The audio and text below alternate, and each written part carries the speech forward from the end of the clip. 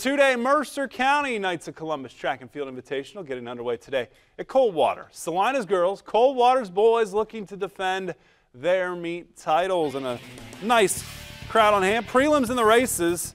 Finals will be tomorrow. Heat 1, boys 110 high hurdles. Salina's Stephen Chittum, 16.91. He wins. Second is teammate Braden Jones. Coldwater's Zach Klosterman third, all to the finals. Heat 2, Alex Grisham takes it 16.77. Also in the finals, Adam Reichert of St. Henry. Coldwater's Landon Schlater. Heat 1 of the girls 100. Green's Holly Brackman wins in 13.6. Fort Recovery's Sierra Pugh second. Coldwater's Holly Rindler in third. Heat 2, it's all Allie Toby of the Flyers, 13.39 her time. Salina's Kendra Fennan and Brooke Klosterman go 2-3. How about the third heat? Cavs' Kelsey Rammel wins in 13.64. St. Henry's Lisa Lutmer also moving into the finals. Boys 100 Heat 1, Cavs' Seth Dippold golden in 11.63. Edging Salina's Caleb Green. Fort Recovery's David Trowbridge moving on. Heat 2, it's Salina's Chad Temple, 11.66. His teammate also there, Coldwater's Tony Rammel in Heat 3. St. Henry's Kevin Mestemaker, 12.23 to get gold. He's into the finals.